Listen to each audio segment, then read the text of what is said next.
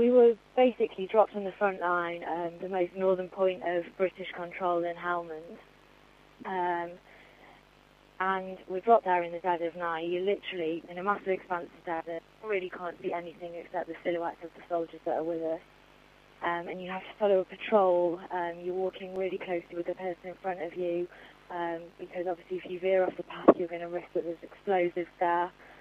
You know that the enemy's watching and that they could strike at any time. And it's pretty terrifying. It's pitch black. You can't use lights. And you make it into the camp. The camp itself was very austere, incredibly basic, literally sleeping in mud huts, really, or tents.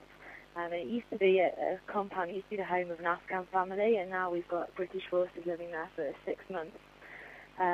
Not a nice way to live, and obviously they're going out and doing incredibly hard work from there.